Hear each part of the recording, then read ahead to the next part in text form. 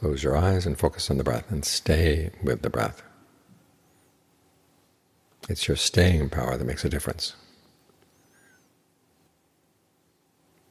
We gain help from the Buddha in terms of his teachings. But he says, as he said, he's only the one who points out the way.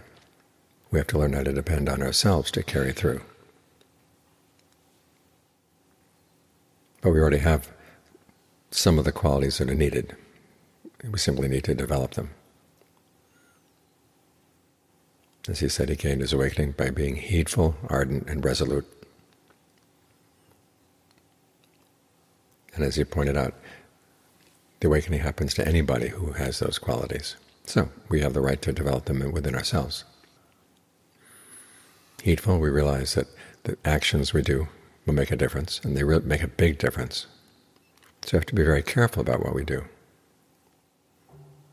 Ardent is trying to do our best, and resolute is sticking with it, all through the ups and the downs.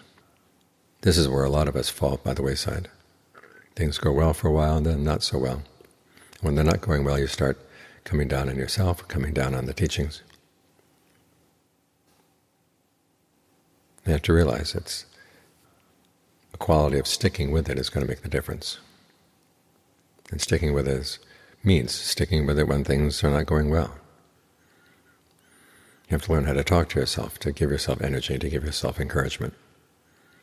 Remind yourself when things have a downturn, they can also have an upturn.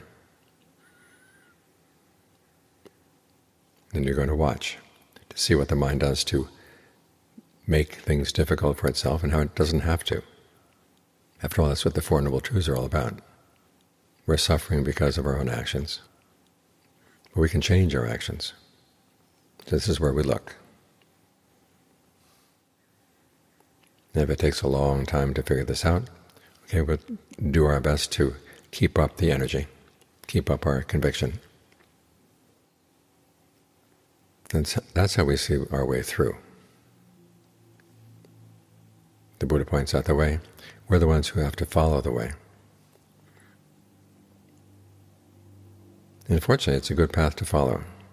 The Buddha is never asking you to do anything that would be dishonorable. In fact, he raises your standards of what is honorable. And so it's a good path to be on, even on the down slopes. It's better than being off in the woods, lost without a path at all. So remind yourself, as long as you're mindful, as long as you try your best, that's how the path gets mastered. And mindfulness is there to remind you what the Buddha taught, what you've learned from the past, and also about what you can forget. You can think about the times when it was really good and that it's not so good anymore. Well, unless you can figure out the difference between why it was there that way then and why you're here now, this way now. If you can't see the difference, can't figure it out, okay, let go of the past. Focus on what you're doing right now. And even if it means going back and taking steps you took before, well, you're going to really learn them well. Because a lot of the practice is just that. It's like our walking meditation path. You have to walk back and forth, back and forth, back and forth.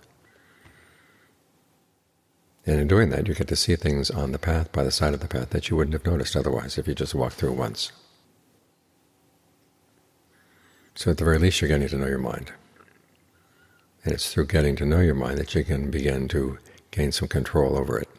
So even though the mind isn't the mind you want it to be right now, remember, by exercising you make it strong. It's just like taking your body down to the gym. You don't have to wait until your body is strong and then go down to the gym to show off. You take your weak body down. Now they may sneer at you because you're weak, but that doesn't matter, just as long as you don't sneer at yourself. And after a while you get strong. So be resolute in the path. Stick with it. And that's how it will show its rewards.